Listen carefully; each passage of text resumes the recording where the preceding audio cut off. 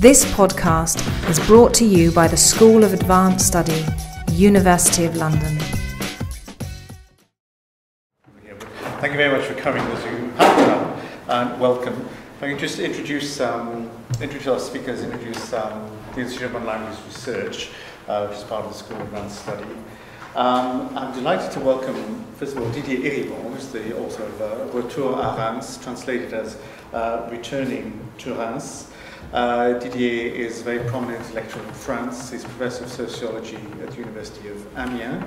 The other works of his which have been translated are a book called Réflexions sur la question gay, which is translated as Insult in the Making of the Gay Self, published in 1999, and a biography of Foucault. You'll also see, hopefully, as the conversation develops, that Didier is very interested in transmanche or trans-channel and indeed transatlantic intellectual exchanges and so on, and I think that will come out in discussion. And Geoffrey Weeks is a research professor in the Weeks Centre, which is named after you. I'm afraid so. Yes, well. Nothing to do with me. For social and policy studies at London South Bank University.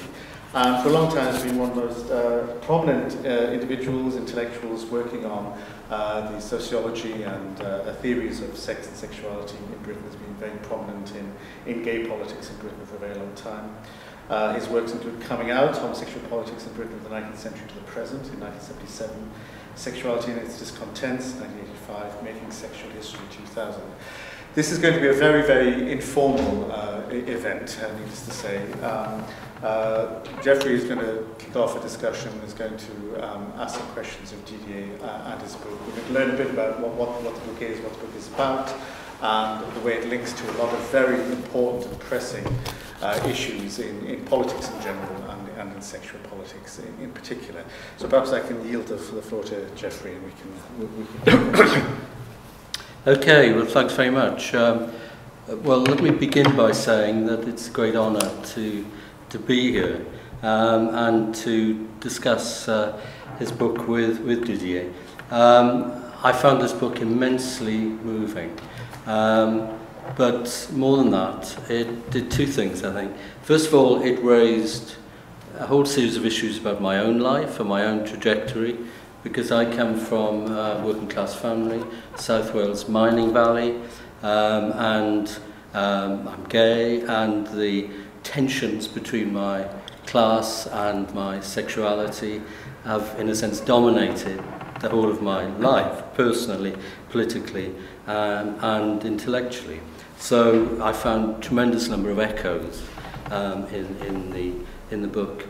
But secondly, I think what's interesting about it is that it raises a whole series of intellectual, theoretical and political issues by exploring a life, and his own life. And I think that's a really important way of doing it, because lots of the theories around sexuality, and I blame myself in part for this, have been all too abstract, detached, not necessarily related to how people live sexuality.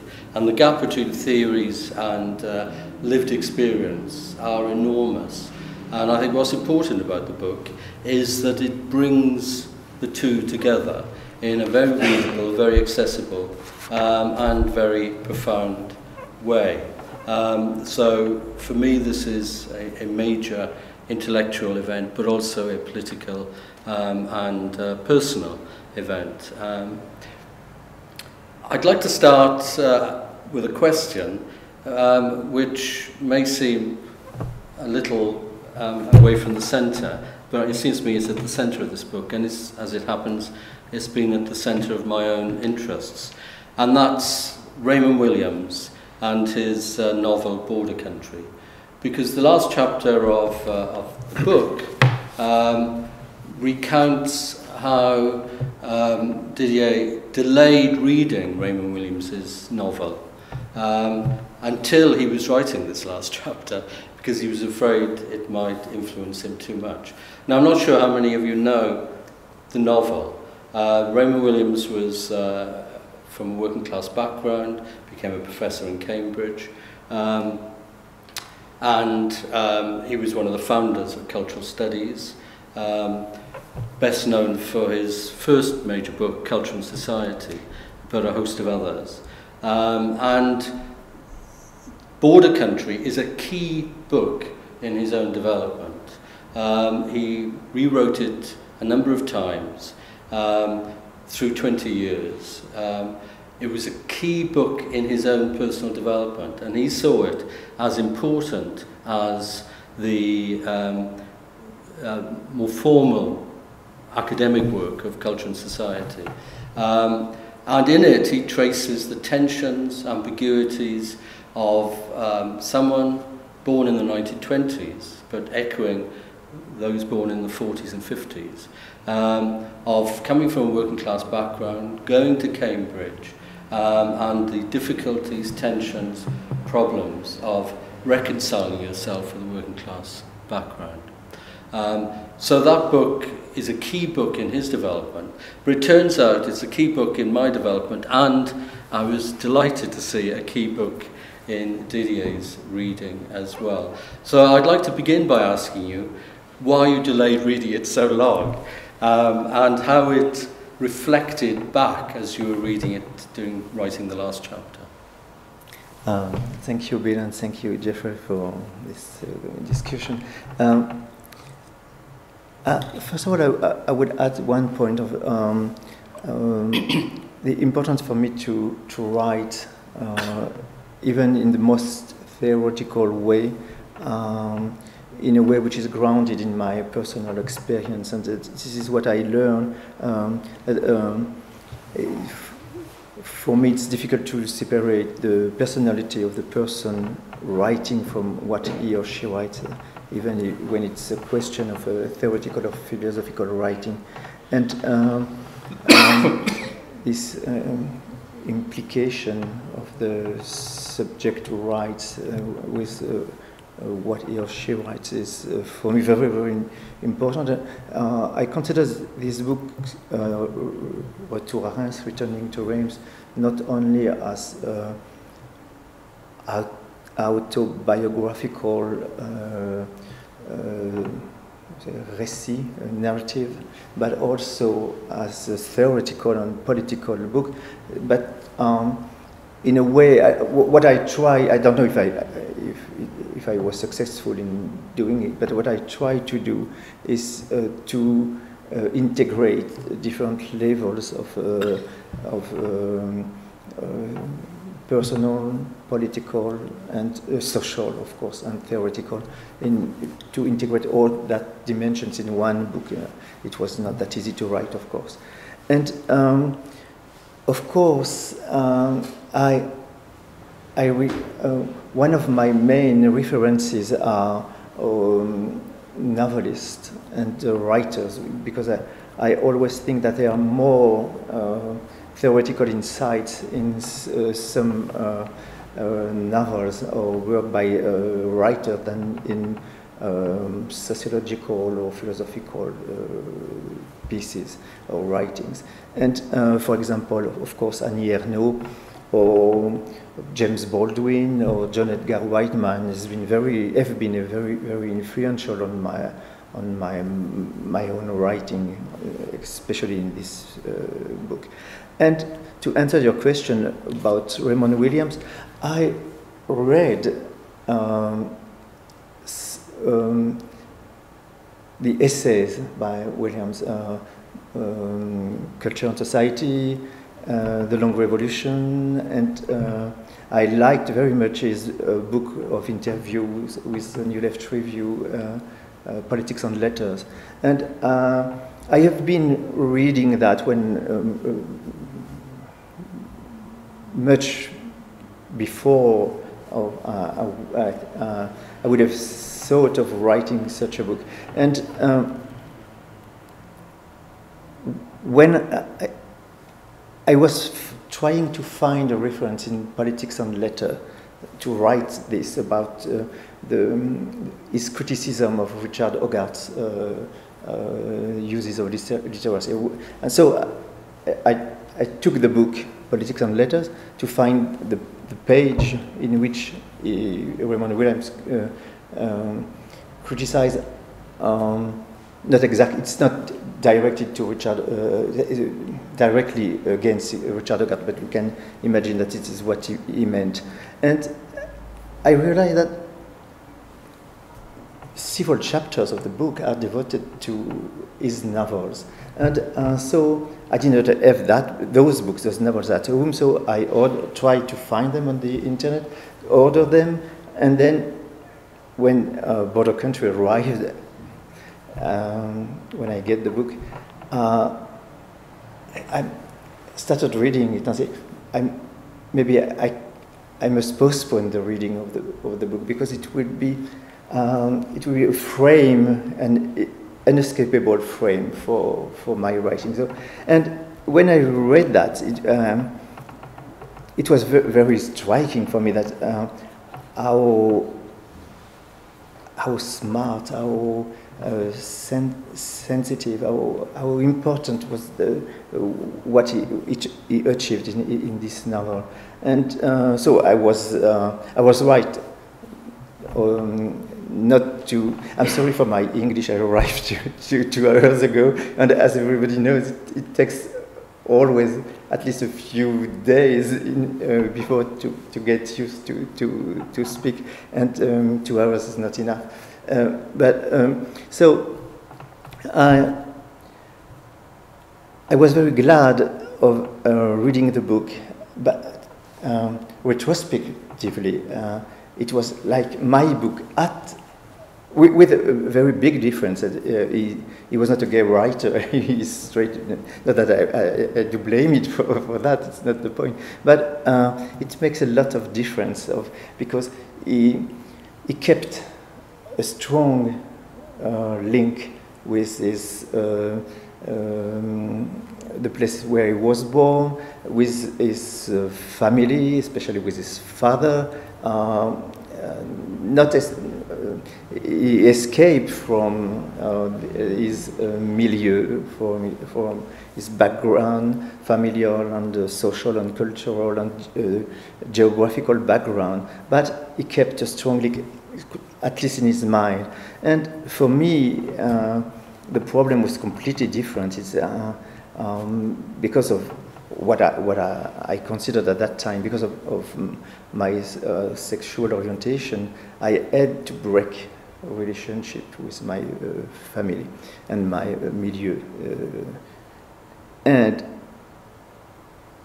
I would say that when I read the second novel by Raymond Williams, Second Generation, which is a very bad book, Border Country is very, very, very good, very classical but very good novel. The Second Generation is I can say a bad book, and you see in that book how he has in his mind, because he remained linked to his family, some conservative assumptions about sexual freedom, sexual liberation, and family values, and where the sexual liberation in the academia, in middle class circles in Oxford, are a threat for the perpetuation of traditional values, working class values. And this opposition between working class values and liberation, sexual liberation, is one of the most striking part of this second book. But as we discussed before coming here, in the room just next door, maybe it was also, you can feel that also in the first novel, Border Country. Not that it's less obvious, but it's present too. And it's maybe I would have too much influenced by the book, but maybe I would have also been eager to dismiss the book because of that. And so it was very good for me to postpone the reading of that novel. And I'm always struck by how so important people as Richard Hogarth or Raymond Williams, who has been so influential on the beginning of the launching of cultural studies, have been so heavily marked by some conservative impulses according to related to the defense of family values, the traditional role of women, and Williams much less than Hogarth. But Hogarth is very, very, very conservative, and which is never acknowledged in France, where his book, The Uses of Literacy, is a kind of classical reference you cannot criticize. And but I criticize him in my last book, La Société comme Verdict, because I wanted to ask whether we can think of cultural studies without a reflection and self-reflection about this conservatism. And maybe, okay. I think I just pursue that a little. The social conservatism of Hogarth and Raymond Williams is very stark to a reader now, I think. But at the time they were writing it, I think was perhaps more understandable, because it was an evocation of working class life. And working class life was socially very conservative. I resolved it in my own personal life by, in a sense, having two lives. By having my gay life in London and writing about sexuality, and being quite well known as a writer on sexuality and appearing on television and in newspapers and so on as an activist and writer, and continuing to be with my family, seeing them regularly, nurturing, loving relationships. They met my partners without us ever talking about it. I mean, formally I had come out. They knew about my sexuality. But I remember vividly when I told my father I was gay in 1972, he said, "We accept you because you're our son and we love you, but I'd rather you didn't talk about it with your brothers, and we don't want you to bring shame on the family." So there was two lives going on, which were very difficult to reconcile. I struggled to reconcile them. And now they are reconciled. For instance, my partner had a birthday a month or so ago, and my family came from South Wales, along with his family from the northeast, both mining families, with a vast variety of friends, gay and straight. And there's a sort of reconciliation now, after many, many years. But for too long, there were two separate lives. But like Raymond Williams, I struggled to maintain them. What's striking about your book is that you, in a sense, for 30 years, couldn't reconcile them. There was a split, a physical, emotional split. You had very little contact, and then only through your mother, with your birth family.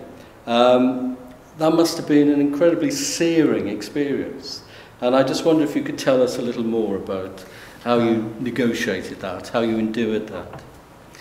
Actually, I will say I succeeded in negotiating it. There was no negotiation in my mind. It was a complete split. And l'habitus clivé, according to the word by Pierre Bourdieu, habitus clivé, the split habitus. And there were two persons in me, the one who has been a working class child and adolescent, and a new one who was, because he was gay, had to escape from this milieu. But it's what I try to show. It's very. This is before coming. I found the lecture, which was the starting point of the book, and the title of the lecture is "Frames of Memory," and I gave it in 2008. And after having given this lecture, I started writing the book. And frames of memory means that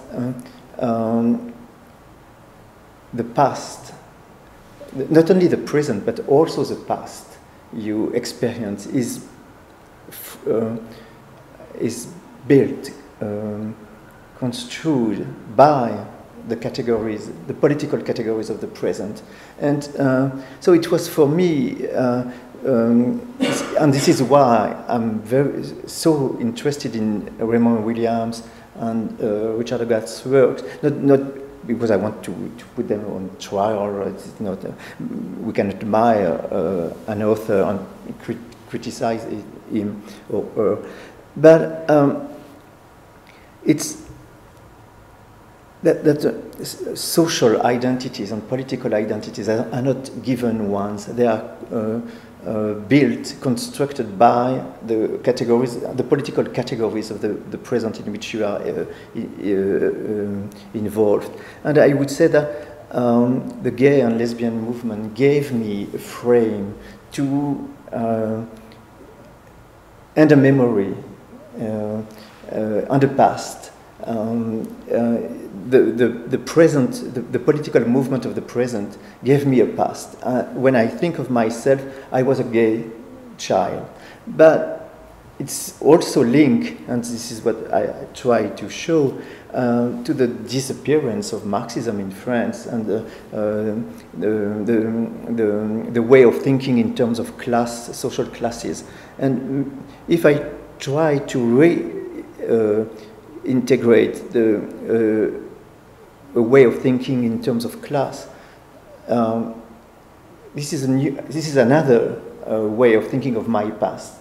I was a working class kid and a working class adolescent, and can I reconcile the two constructions, which are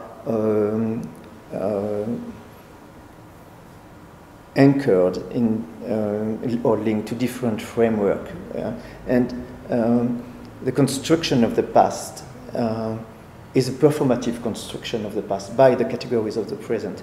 And the notion of intersection or intersectionality is very interesting here too, but the intersection is not given. You have to work practically and intellectually to build it. Intersection, there is this very beautiful article by Kimberly Crenshaw on intersectionality. But you cannot say, it is a great article, but when she says that there is the blind spot of the anti-racist movement in America, which is feminist issues, and there is a blind spot of feminist movement, which is the race issue.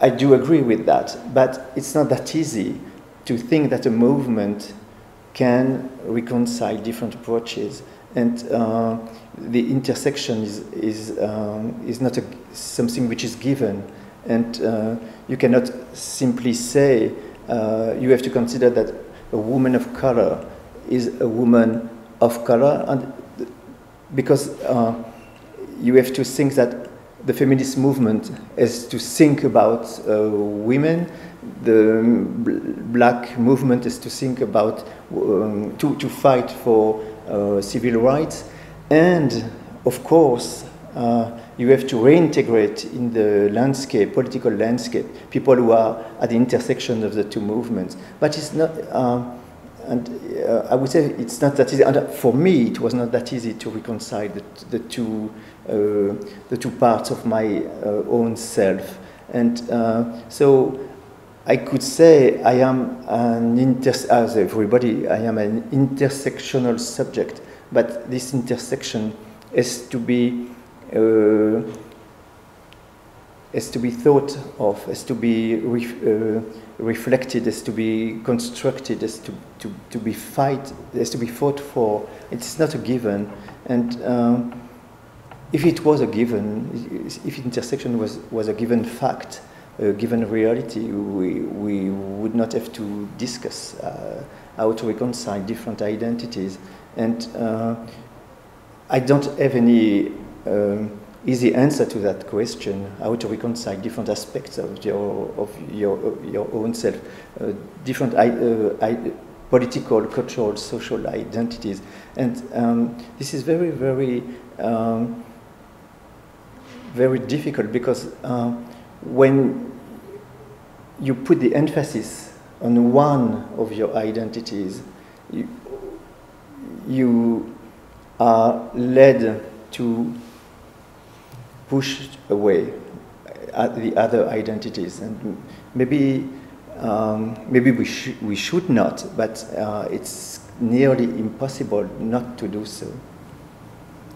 There's a very interesting book, edited volume, that came out 2 or 3 years ago by Yvette Taylor and Sally Hines, which looks at intersexuality and sexuality.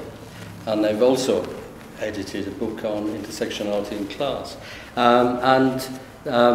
Interesting point made there is that we've become used to looking at intersectionality across a variety of subject categories, class, gender, race, and so on. But what's strikingly absent is one which attempts intersectionality around sexuality and class. And in fact, that is a very difficult, has been a very difficult link to draw, and some interesting work is now going on around that.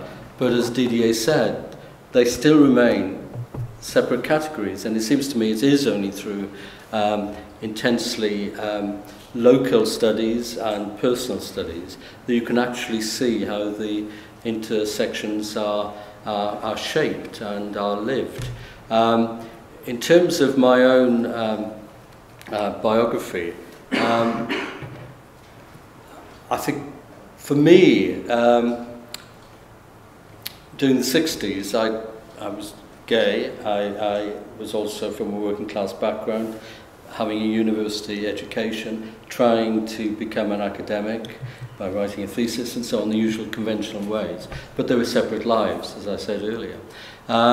What gay liberation represented for me at first in the 1970s, early 1970s, was a way of bringing them together, because I was involved in leftist politics in the gay movement. I was one of the editors of Gay Left, and we were precisely trying to reconcile class and sexuality. In the end, I gave up the struggle. I became more and more preoccupied with sexual theory and left class to others. I lived it, but I couldn't write about it because the language just wasn't there. Marxism, I struggled with Marxism for 10 years, but it wasn't interested, it wasn't responsive to issues about sexuality. And then Marxism itself entered a terminal crisis anyway.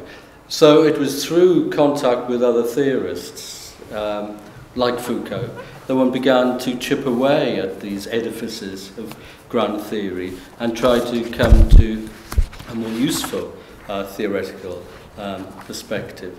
So in a sense, that effort at reconciliation in a would-be revolutionary movement failed for a variety of reasons, leaving, as I said at the beginning, two separate lives that were linked through my own personal efforts and the personal efforts of others, but weren't lived together.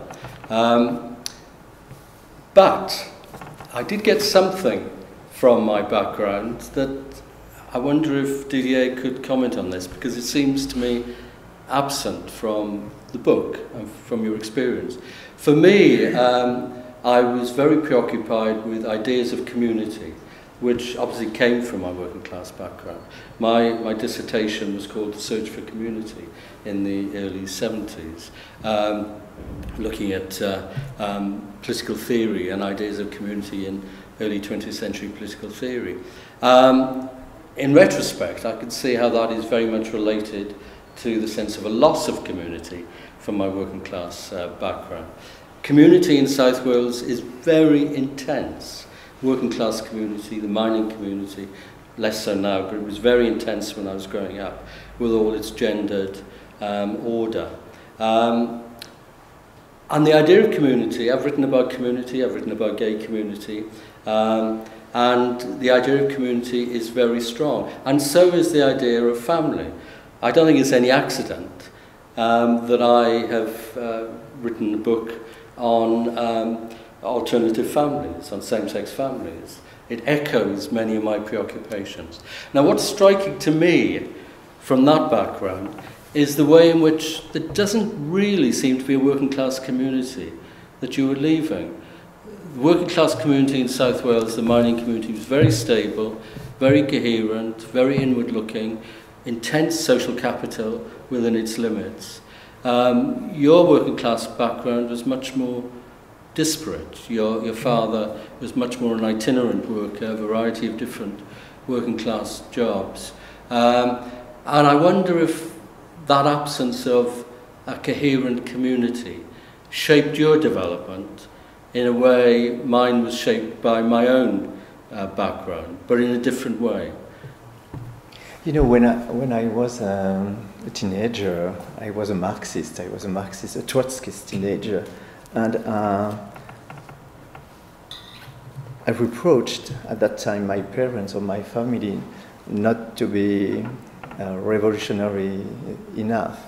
And they were working in the factories, and I was a student in a high school, and I was blaming them for not being what I expected the working class to be, and people from being workers. I wanted them to. What I want to get was a new television, a new car, and so on, which was for me horrible. It was what I called at that time the embourgeoisement, and a betrayal of the working class values and so on. So now, when I was writing Retour à Reims, my mother told me, you spoke in that silly way a lot of so often when you were younger, and so, but I never experienced that sense of solidarity, of community in the working class in which I was raised. And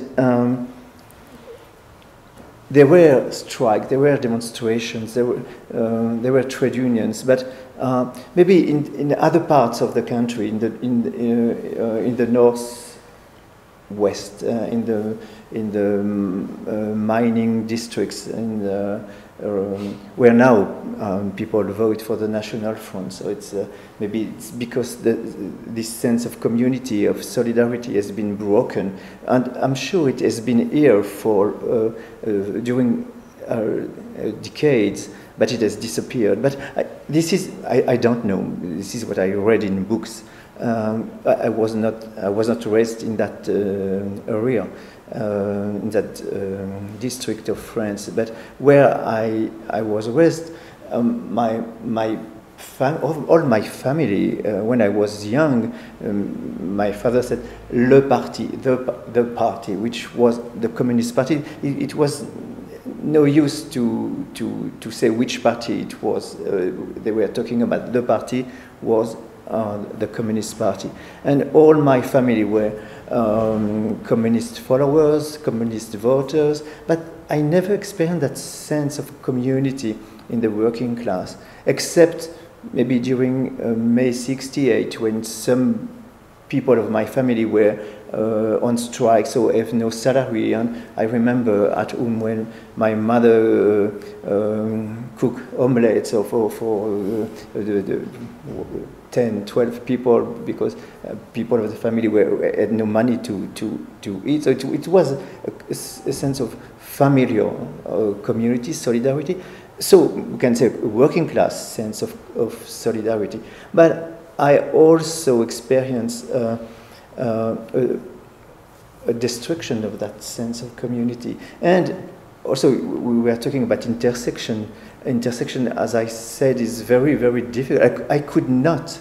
I was a Marxist teenager, and I realized very quickly that there was no room for me as a young gay discovering his homosexuality within Marxism, within the Trotskyist organization of which I was a member, a very active member at that time when I was 15 or 16.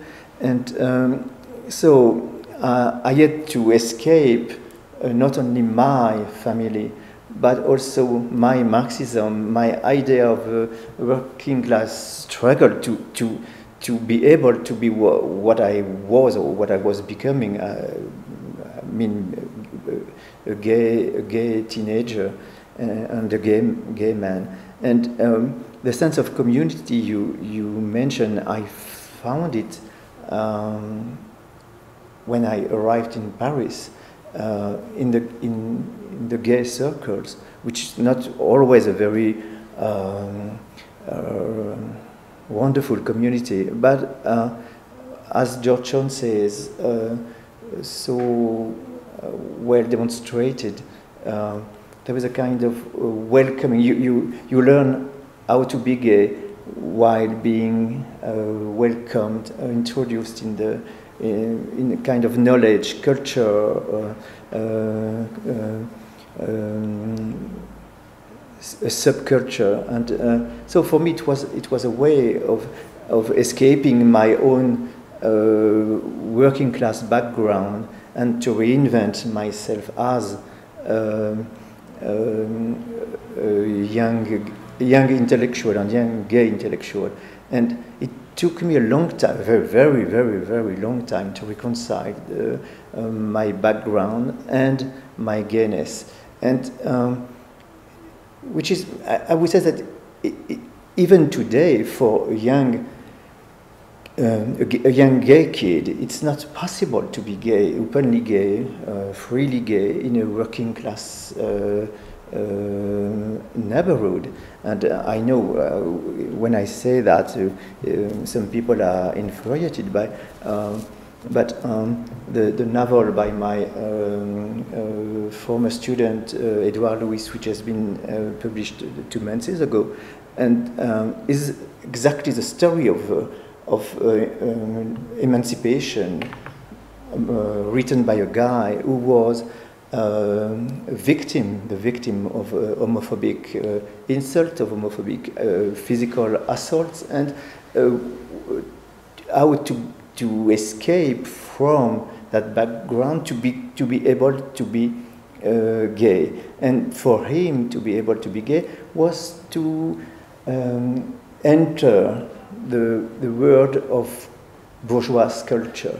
And what I wonder if there is some other possibilities to think of how to be gay without completely breaking apart from one's background. And I would like, of course, to, and so to be involved in what we can say the working class movement, which does not exist anymore in this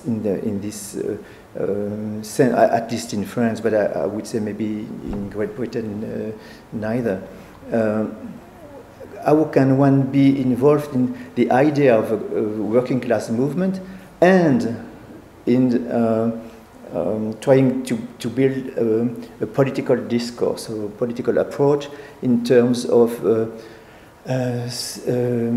sexual subjectivation or racial subjectivation, and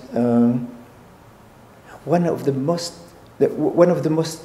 important book for me when I wrote Retour is kind of novel memoir, I don't know, by John Edgar Wideman, Brothers and Keepers, and where he tried to, where he writes that for him to become what he wanted to become was, there was a necessity for him to break completely with his family. And I knew the more separate from them I became, the more successful I was in what I was trying to achieve, he wrote. And I recognize myself in this sentence. And there is a seduction of the legitimate culture, literary culture, the art, the theater, and which is a way for a lot of gay people to get emancipated, to get liberated from kind of the burden of homophobia. And I know that there are that many people to say, but there is also homophobia in the bourgeoisie. We all know it, and we not deny it. But it's also a way to the access to culture. For me, was the way to emancipation. Not that I like the word emancipation, but in English I would not know which word to use to say precisely what. My book is a book about the processes of subjectivation, how to escape from the social mechanism who are inscribed in your mind, inscribed in your body, in your gestures, and how to undo them, and doing the social reproduction why did I differ from my brothers? Why was I able to survive in an academic system which is completely devoted, that it looks like completely devoted to eliminate and expel from the people from the working class, and which are eliminated from the school system in France in a systematic way. And I would say that it's because homosexuality compelled me to differ from my family by getting wanted eagerly to step in the bourgeois culture, legitimate culture, to read books, to read novels, to read Marguerite Duras, and so on, and to read Jean Genet, to read etc., etc. And so the sense of community, it's the working class community, which is very often grounded on homophobia or the inferiorization of women and so on, male domination and masculinist values and so on. This sense of community, which maybe existed, it was precisely what I wanted to escape from. So I know it's always difficult to deal with this, especially retrospectively, because I know what happened, but not that I'm very proud of what happened, and even if I wanted it. But to be ashamed of his family is not something it's not a very good feeling, a very beautiful feeling, but I was, and I had to, at one point of my life, I had to write about that, and because I submitted myself to the violence of the social order, and maybe it's not possible to do otherwise. A major theme in this book, but also in your other books, is the power of insult and the strength of sense of shame which pervades the life of the marginalised. And you do it very powerfully in the book, which is translated as Insult. What strikes me is how strong this sense of shame is, or the theme of shame is, in post-AIDS gay literature in the States. It's strong in your work, and yet it doesn't seem to be pervasive in this country, in the literature in this country, any longer. And I wonder what that says about the different sexual cultures as they're emerging of the United States, with its sort of impasse, the cultural impasse there. France with its Republican values and its scepticism about a sense of community, of groups, and the more open pluralistic culture that Britain is becoming, whether you sense this difference, whether you, whether it's a true difference or it's just my imagination. Oh, no, there is a true difference. At least in the discourses in France, there is no communities, there is only citizens, individuals.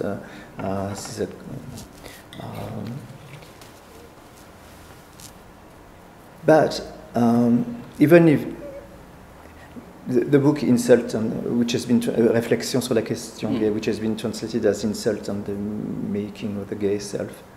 Maybe it's not a very good title in English, not quite sure. But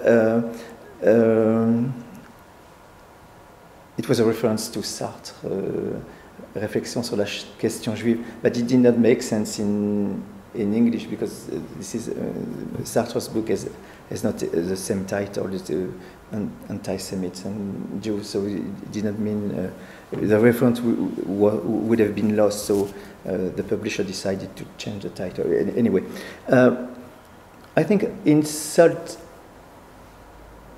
even if my focus on Insult was a way of trying to challenge the idea of citizenship. Everybody has the same rights, which of course was not true and is not true, but the philosophical statements about individual, to be a citizen is to have as an individual the same rights as anybody else, but French Republic does not know about communities, and communities are against the idea of a nation grounded on equality of individuals. And it's the legacy of the French Revolution and philosophy des Lumières, Enlightenment. Okay, but what I try to show, because it was what I experienced, it's Insult put you in a community, in a collectivity. If I am called a faggot in the street, it's not because before I know that I am what I am described as by the insult. It's not me who decided to be part of a group. It's the insult which put me in that group, and not only on the very moment when the insult is shouted to me, but insult is a kind of social dimension. The first chapter, un monde d'insultes, a world of insult. Images, discourses, movies, literature are insulting from during a long time, insulting for minorities. And this word of insult constitutes or inscribe you in categories, categorize you, and put you in categories. Even if you don't want to be part of that category, you are put in it. So it's not, the community is not because you decide to be a member of a collectivity, of a group. It's because the insult puts you, and the word of insult tells you that you are a member of these categories called the faggot or the niggers or the Jews or whatever. So there is there was different response to that, to deny it. I'm not part of that collectivity. I like men, but I'm not gay, and so on. But there was the other way of responding to the insult, which is the very ground of a political movement like Black is Beautiful, Gay Pride, and which is l'inversion, the inversion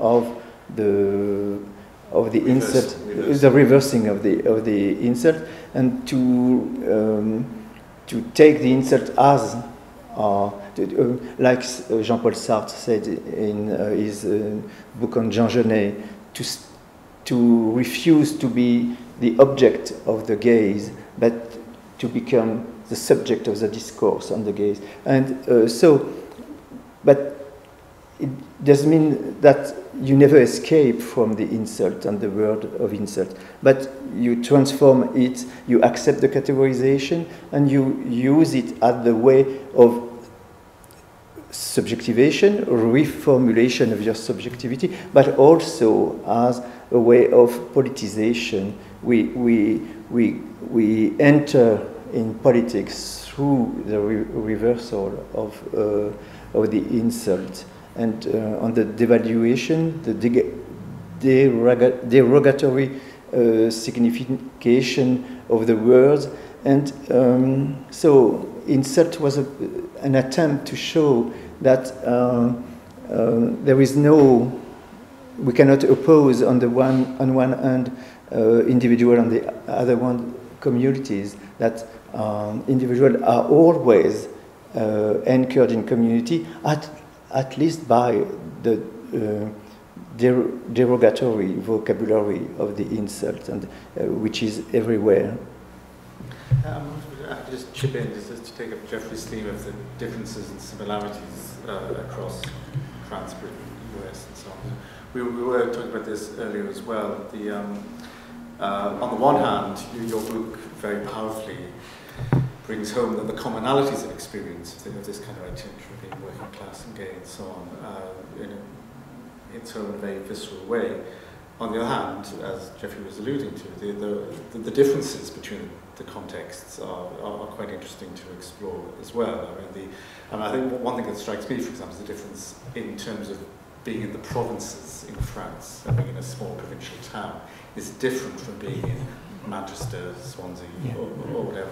So the questions of geography as well.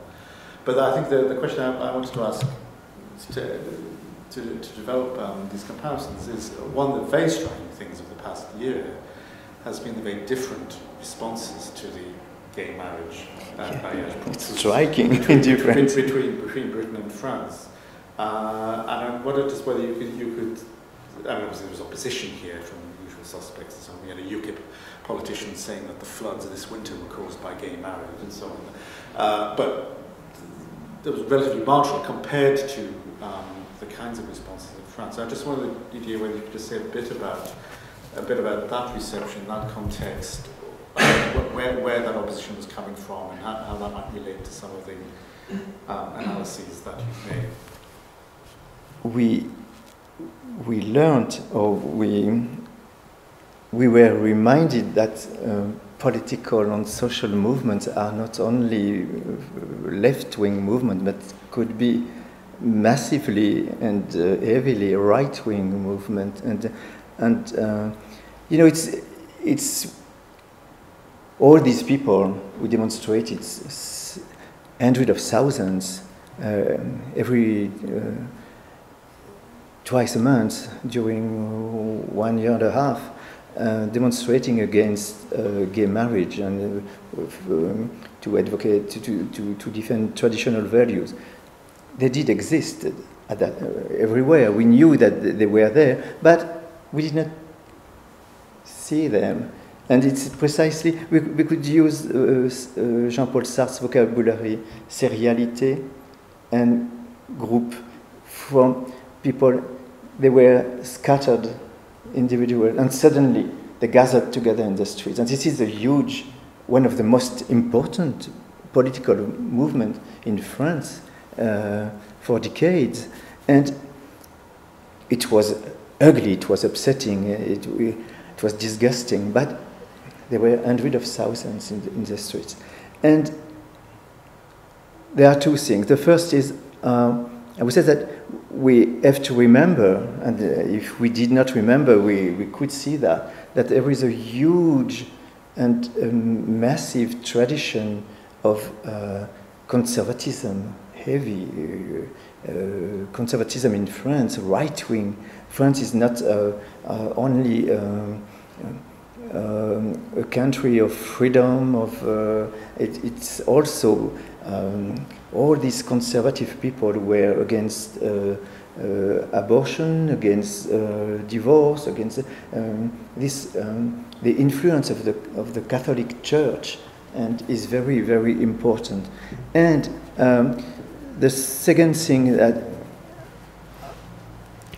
I would have to tell that I have to attack once more the Socialist Party as a government party. This should have been voted 15 years ago. And if there are demonstrators in the street now against gay marriage, or last year against gay marriage, it's because, contrary to what happened in Belgium, in the Netherlands, or in Spain, or in Portugal, the Socialist Party, they didn't want to do that. And they explicitly said, we don't want that, we are okay for some rights for gay people, but we are against adoption, against procréation médicalement assistée, artificial insemination, and against gay marriage,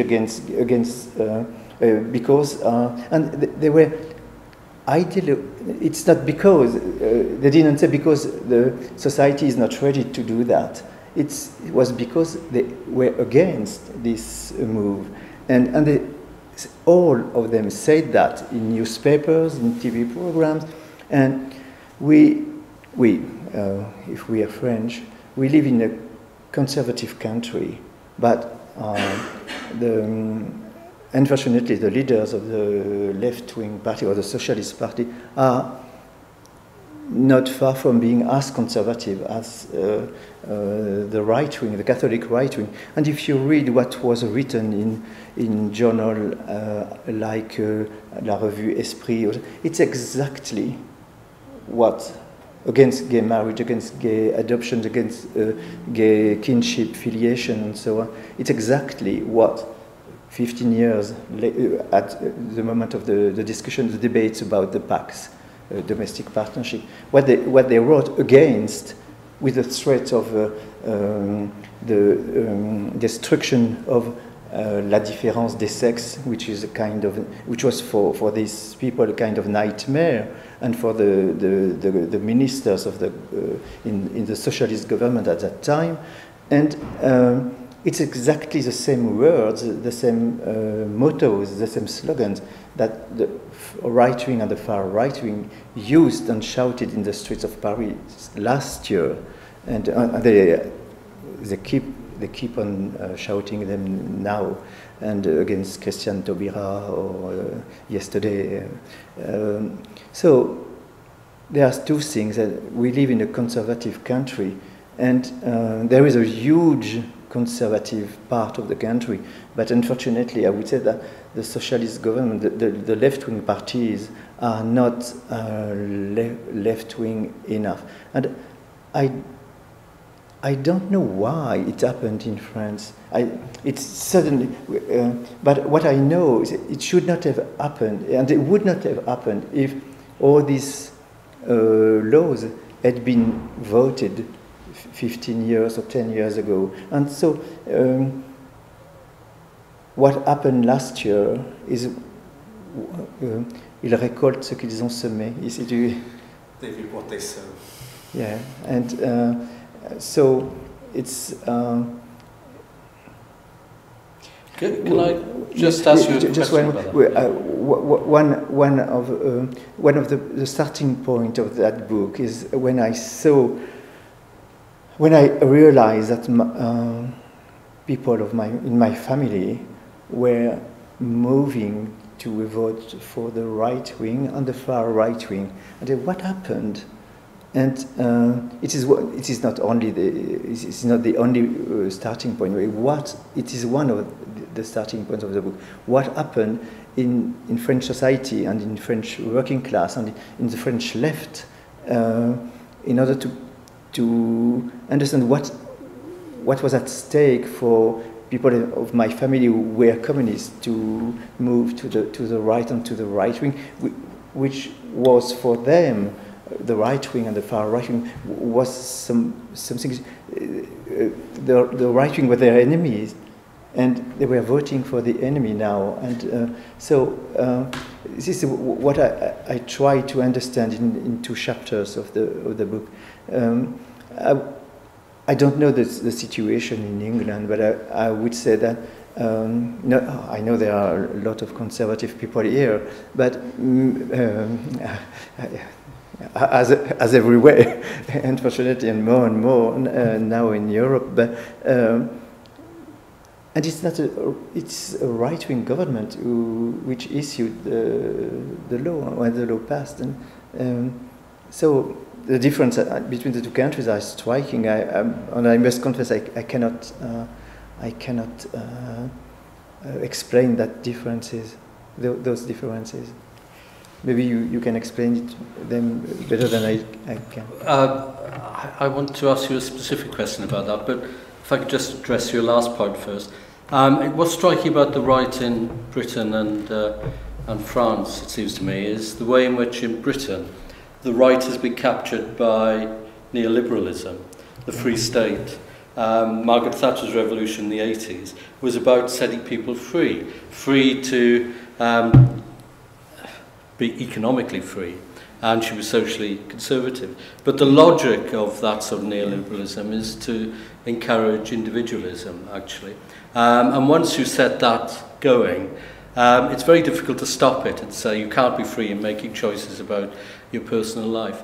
But I want to come back. There is, at least in France, a lot of discourses advocating economic liberalism, but opposing social, cultural, sexual liberalism. So we can have both. And on the far left wing today, they won't have both too. It's different. We have to fight against neoliberalism, not only in the world of economics, but also in the world of culture. And the very symptoms of liberalism, of the triumph of liberalism, is gay marriage,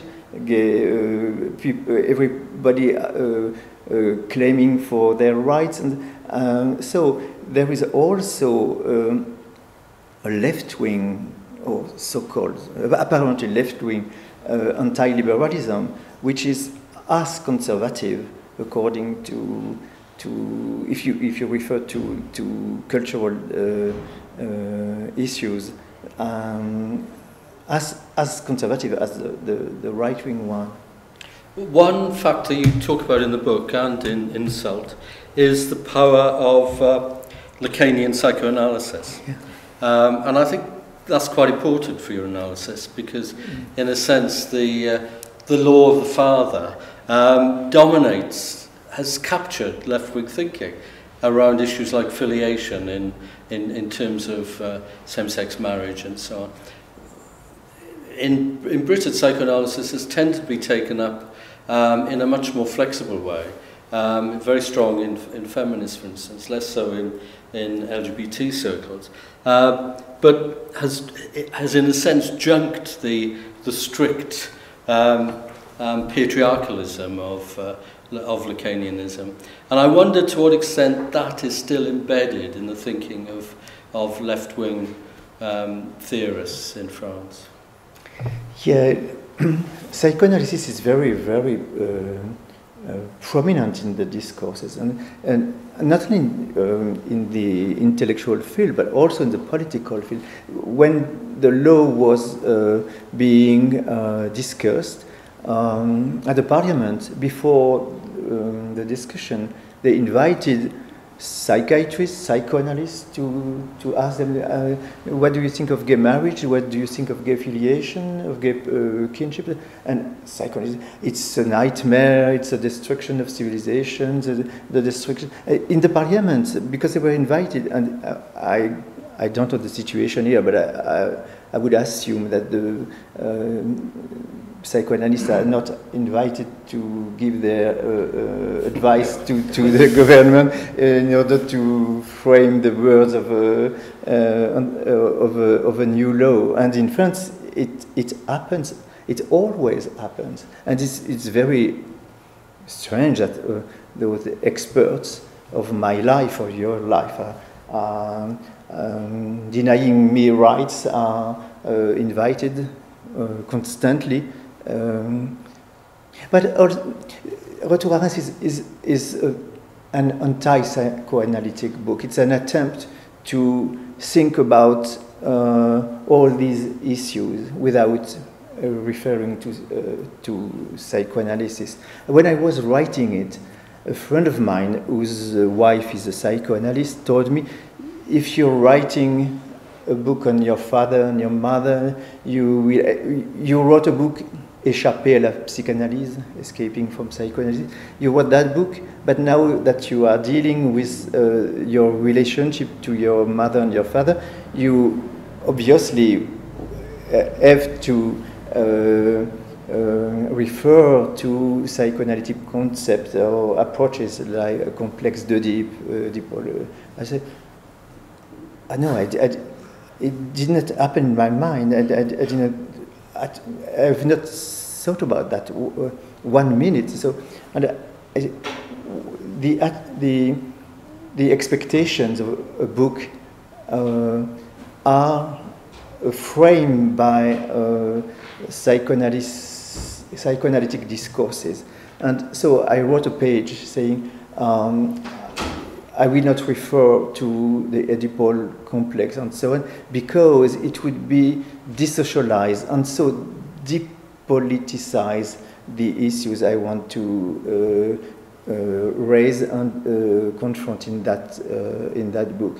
And for me, the problem, for example, in my last book, La Société comme Verdict, I try to think how we have to replace the Oedipus by the school system, and how long did you frequent the school system? Did you go to the university or not? And the difference between the father on the sons, the mother on the daughters, is much more explainable by the different frequentation of the school system than by all this familial stuff. So it was an attempt to leave aside, I can say, to set aside all this familial apparatus, which is framed and imposed in the culture by psychoanalysis. And what I wanted to do is not only to try to oppose the conservative discourses of psychoanalysts or about gay marriage or all those issues, the symbolic order and whatever, but also to try to liberate, to free the thought and the work of thinking in France from psychoanalysis, and especially from, I'm a Foucauldian, so I oppose very often the Freudo-Marxism of the 70s as a way of thinking of sexual liberation. I oppose that following Foucault, History of Sexuality, first volume. But now I have to oppose, and to say that I prefer that Freudo-Marxism, which was trying to think about emancipation, I prefer that to the Stalino-Lacanianism, which has been put on l'avant-scène. It's put to the foreground. To the foreground by some left-wing thinkers. Always, I can give names, Badiou, Zizek, and so on, which is always linked this kind of Stalino-Lacanianism or Lacano-Stalinism. You can reverse the word, which is always linked for me to a very, very, very profound kind of homophobia, and I resent it very strongly. This, some of you, I feel it when they speak. This is a masculinist way of thinking, and we can deal with the working class issues which are raised today without trying to revive all the masculinist culture and all the Lacanian apparatus. And because for me, Lacan was one of the most reactionary and one of the most homophobic thinkers of the 20th century. I think it's perhaps also true to say that psychoanalysis still has some purchase in some academic circles. Yeah. I don't know whether you recall, Didier, but when we did the workshop on Retour in 2010, I think you were precisely in the name of psychoanalysis, and why didn't you, talk about the Oedipal relation to your father and so on. You were accused of sociological reductionism. In the book, it has to be said there is always an accusation of sociological reduction by people who are who never think about society. When you try to think about society, and this accusation comes from people who are constantly framing psychoanalytic reduction and sociological determinism by people who are framing a psychoanalytic determinism. And I know this is discussion, but there is more. The Lacanian, at least, way of thinking is more determinist than the sociological one, and I don't know why I'm always recalled to reduced to my sociological reduction when I try to undo the psychoanalytic reduction, and I would say that what I tried, one of my purpose, not the only one, it would not be very interesting if it were the only one. One of my purpose is to free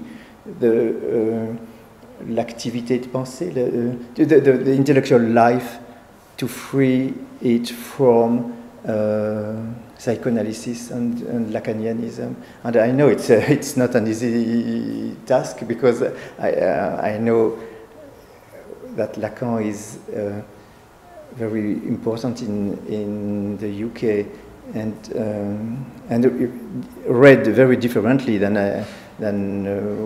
the way I read it. But the way I read it is what he explicitly stated. And in the US, where Lacan has been one of the Lacan's work has been one of the ground of the feminist theory, which is for me one of the most amazing thing, because Lacan was explicitly an anti-feminist thinker, and all his work has been built to oppose the damages which, in his view, the feminists were imposing on society, which is the devirilization of society, the pride of homosexuality, masculine homosexuality, and so on.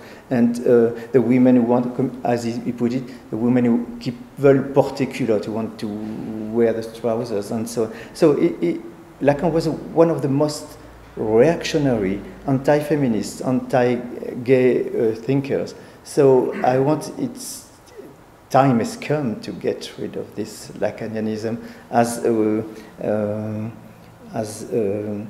the framework of what we do, and especially when we want to, and not only because some Lacanian used his work as a weapon against gay rights, because I know some Lacanians who want to do exactly the contrary and to use Lacanian work to support gay rights, but it's not it's not only how we use the Lacanian tools. It's what it does in society when you reduce political and social and cultural problems and issues to psychic processes, which is you don't see what is at stake in, for example, in the school system, in education and in the culture, and where the class issues are at stake and not psychic or psychological issues. Yes, we'll be, this is the plan, we can adjourn fairly shortly to have some wine in the corridor and chat informally with Didier. Also reminded a lot of copies of the book here to say as kind of IT press, so if you want to purchase Didier's marvelous book, you're able to do a very interesting price.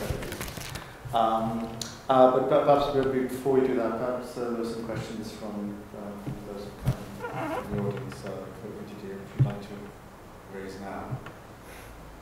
Yes. One. I'm Semiotext.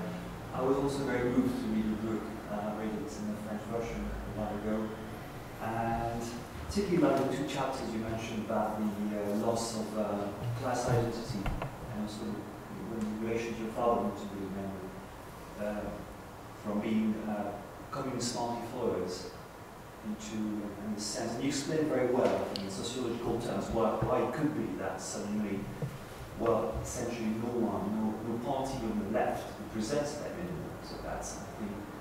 And you're doing a very nice way. I know you were involved recently in a kind of public debate about that, and I think it is a very, very convincing explanation. And I think the left should reflect upon that instead of sort of replying in the most moralistic way to people who vote in National Front today, which doesn't help. But I want to say, your book is about the sheer difficulty of being gay, a young gay man in the 1960s, 70s, in working class. That's no doubt. But it seems to me, publishing it in English edition now in 2014, it seems to me almost that because society has changed, that it's become almost essentially a book about what no one talks about, at least in the French context. Probably in Britain we're better at that. It's about class, essentially, today. Because, and that's again in relation to the two chapters on the sort of loss of class identity. Who represents the working class in France today? Politically, socially, culturally? Who speaks about the working class? Who are the working class voices in media, in literature? And we got the answer last Sunday. It's the National Front. Yes, and I'm very happy with that. But it's the truth. Yeah, because in a way you acknowledge that, and there's no denying that it's to be gay, whatever your social background remains a tough situation. But as you say, you mentioned it's also hard probably to be gay in the bourgeoisie, and just to the streets against that. It's probably the ultimate taboo. So, in a way, the ultimate taboo of the French Republic is class, because no one represents the working class, and it seems there's a complete vacuum there. And the Front National. So, I just wanted to know, to know what you think about As you know, it's a very difficult question and very controversial question, because I accuse the Socialist Party to be responsible of the rise of the National Front. I accused them, and I still accuse them now, because it's not their politics during the 2 past years. It is also their politics. I don't want to exonerate them from what they did or did not during these 2 past years. But it's something which started 20, 30 years ago, when the intellectual, the organic intellectual, the favorite intellectual started to dismantle, to destruct all what we could consider as the very framework of what is to be on the left, and I mean class. Maybe we have to reframe the Marxist theory, the class struggle. I don't abide to that. We have to reframe the notion of class, of course. We have to reframe the notion of class struggle, of course. But this is not what their ideologies did. They dismantled the perception of society as divided between classes. And they replaced that perception by we are all individual. There is, I can take an example of someone who is, I would say, one of the most interesting case, because his book looks like a left-wing book, and it is a conservative book. I mean, Thomas Piketty, Capital in the 20th century. And he said,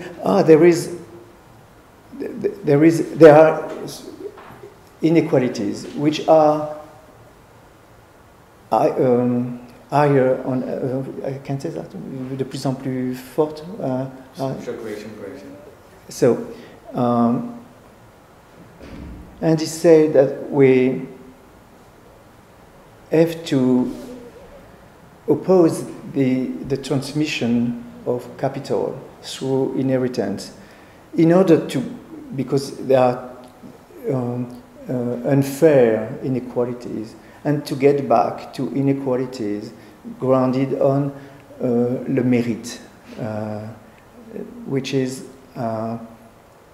something which is completely conservative. This is a conservative stance, and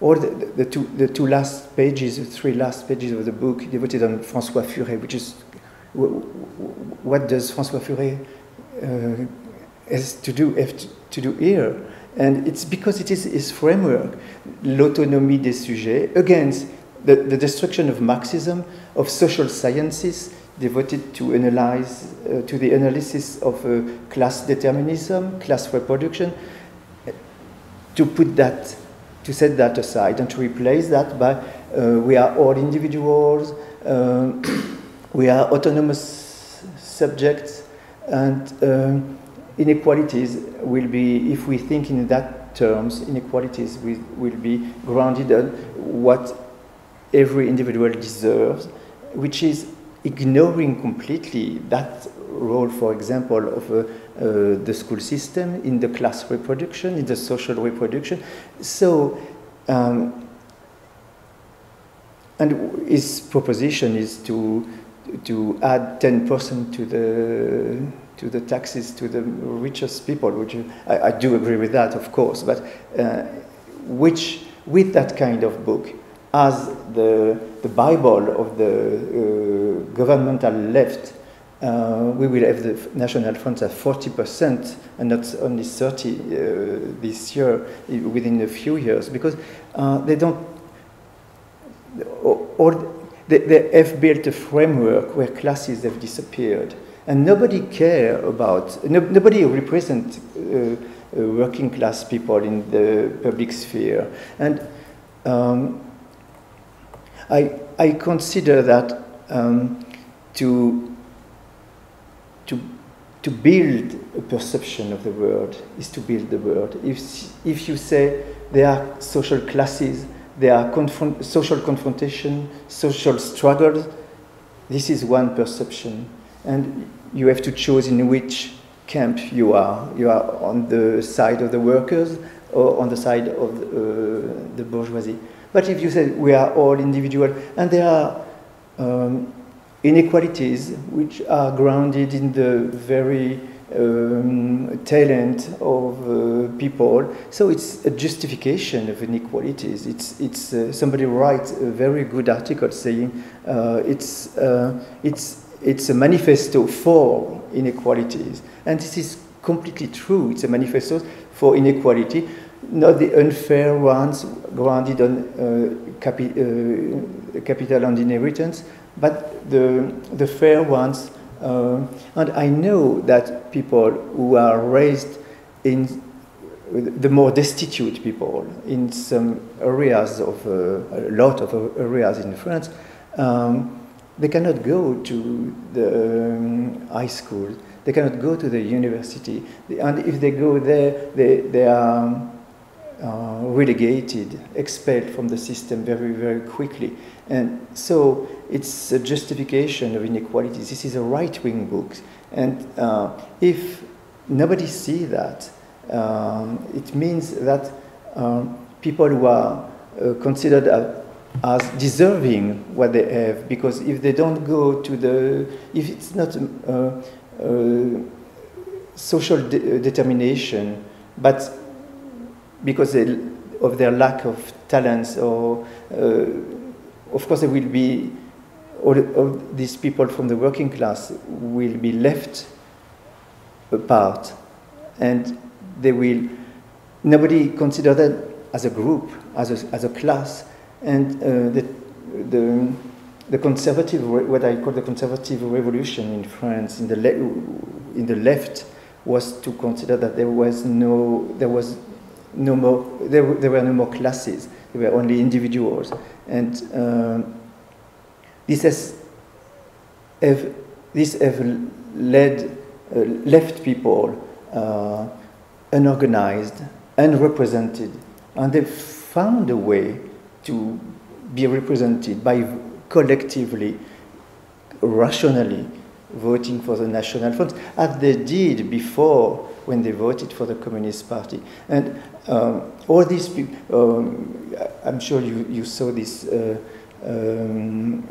survey by some people in Sciences Po saying that it's not, the vote for the National Front is not left-wing voters shifting to the right-wing vote. It's right-wing people who are radicalizing their votes. This is not true, and it's maybe it's partly true, but I'm sure, and where do the votes for the National Front is so high? It's precisely in the stronghold, the former stronghold of the left. In un moment, yeah, the places precisely where people, where the working class movement, the trade unions were so strong before. So if we cannot imagine that it is only the radicalization of the working class people already voting for the right and now voting for the far right. No, it's the people who are voting for the Socialist Party or the Communist Party who are now refusing to vote or voting for the far right wing. Maybe not the older ones, because maybe it's too painful for them to vote for the former enemy. But for their children, it's. I saw that in my family. My mother, when I asked, "Have you already voted for the National Front?" She, no, never, not even once, or maybe once. Okay, maybe it means more than once, but she didn't. What is interesting, she was ashamed of having voted for the National Front. Sorry, she was ashamed. But my brothers were very proud of having been voting for the National Front as at the very moment where they have the age to vote. And for them, it's as obvious to vote for the National Front than it was for my parents or my family to vote for the Communist Party 30 years ago. And this is very disturbing. And once a vote is inscribed in the daily conversation, in the habits, in the you cannot undo it within a few weeks or a few months or even a few years. It will take maybe 20 years to maybe it will not take 20 years at all, because they don't want to change that. If you say there are social classes, you're considered as an archaic Marxist. We have to get rid of the comment on dit surmoi, le surmoi marxiste, the ego, the Marxist ego, super ego, the Marxist super ego. We have to get rid. But I would say that if we keep one thing on the left of the Marxism, it would be the Marxist super ego, and maybe we can get rid of everything else. But to keep that there are classes, oppression, class confrontations, and there are classes, and if the working class people are not represented in the public sphere and the political debates, they will find a way to be represented. And actually they did find, and it's very successful. When they vote for the National Front, there are all the headlines and the TV program and the newspapers. So the National Front is winning cities and so on.